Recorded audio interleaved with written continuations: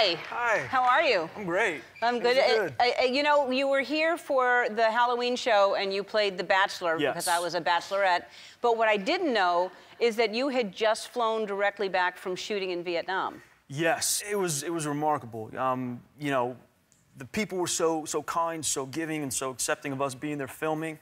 And there was an older gentleman going by on his moped, and as he goes by, he says something in Vietnamese and looks at me. And then the actor that I was working with, Dustin Nguyen, he's just laughing. I go, wait, what did the guy say? He's like, an American soldier? What the hell is he doing here? Yeah. You know? Yeah. So it was interesting, though, to be there and see, like, where the history happened. So Yeah. it was very heavy and impactful for what I experienced as Jack. Did they recognize you there? Kinda. Kinda not really. Actually, you know what? Not at all. So we were there all in all about a week's worth of filming, and I worked every other day. So on the days that I wasn't filming, I was on set with my camera, because I do a lot of photography.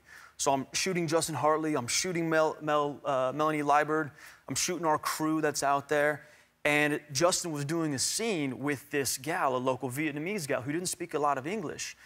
And at one point, she sees me with the camera, and she like walks over and grabs me and pulls me over to where she and Justin are. And she goes, you take a picture? I go, yeah, sure.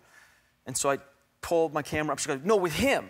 Or I think I was about to hand it off maybe to somebody else. And goes, no, with him, and points to big, good-looking Justin Hartley. And I'm like, oh, you, okay. And I take the photo, and she goes, you'll email me. And I'm like, oh, you think I'm the on-set photographer? Yeah. Like, no, like I look like this guy, you know, with the military uniform on, but yeah, so they didn't recognize me at all. That's weird. I thought you were everywhere, but maybe not. Yeah, no, not in Vietnam. So this is so weird that they announced that it's ending in season 6, right? And you're in season 3. That's why would they announce it? We're middle-aged now. Right. Yeah. And it's like, we're over the hill, like on our way to decline to like nursing home and then the grave. Yeah. But why are they, because they just want to control the storylines? I mean, we never know where we're gonna go. We never know what's gonna happen. The show could have a huge spike season 6 and everybody wants more beyond that. But I think creatively they have an idea of what they'd like to do to kind of wrap it up in this nice story. So at least the audience knows, the fans know they're going to get 3 more seasons, which is nice. Yeah. You can commit a little more. It's not like, will it be on, won't it be on? Yeah. But then beyond that, yeah, like maybe there will be more. I don't know. Yeah. I don't know. Is it Sterling K. Brown was nominated, or not nominated, he actually was called the sexiest TV dad. Was that hard? He is. Yeah, but is that hard for you? Because, you know, it seems like you should have been in that category as well, right? Maybe. I don't know. When Sterling and I get our weekly meal to talk about us being sexy, I'll ask him. Right. Be like, hey, man, you took it down this year. That's cool. Yeah. That's cool. Maybe next year I'll... Well, you got sexiest 41, I think.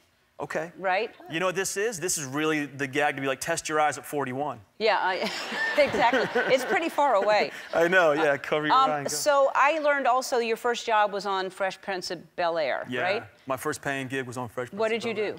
I played party guest #1. Oh, Bella. Yeah, I walk down the steps and I say, relax, Ash. She says, no one's allowed upstairs. And I say, relax, Ash, we're just taking a little tour, ha, ha, ha. And then I walk off. Oh, wow. With a girl on my arm. You still remember the line? Oh, I remember, yeah. Yeah. The whole experience. Do you remember, you know the theme song? I do. Would you like to sing it for us? If you'd like me to, I will. Yeah. Yeah. All about how my life got flipped, turned upside down. Now I'd like to take a moment, just sit right there. I'll tell you how I became known as the Prince of Bel-Air. Oops.